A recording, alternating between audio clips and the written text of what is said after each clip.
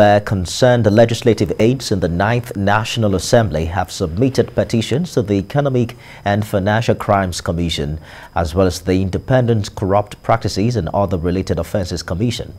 They're accusing the clerk to the National Assembly, Amos Ojo, of diverting their entitlements. The legislative aides marched to the gates of the two anti-graft agencies in a peaceful protest to complain about the non-payment of their salaries and arrears, despite several complaints to the management of the National Assembly. Today's Wadioye reports.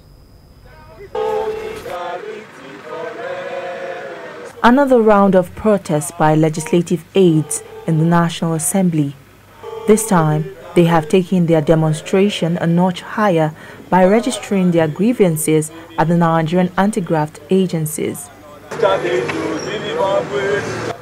They carried placards with various inscriptions and marched to the gates of the Economic and Financial Crimes Commission and the Independent Corrupt Practices Commission to table their petitions. They want the anti-graft agencies to investigate an alleged diversion of their entitlements by the clerk to the National Assembly and presiding officers. Over this same issue, legislative aides had protested at the National Assembly about 3 times.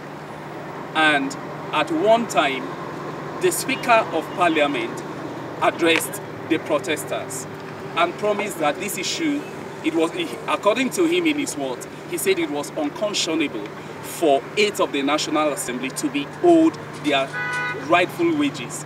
Wages as important as salaries, what they rightfully deserve.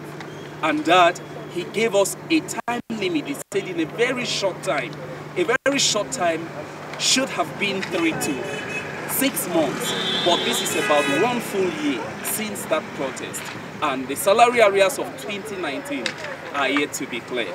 The aides also called for transparency in the management of legislative aides' account to avoid breach of the Fiscal Responsibility Act 2007. The petition was also copied to the President Muhammadu Buhari, the Vice President, the Inspector General of Police and the Director General of the State Security Service. Today's Wadioye TVC News, Abuja.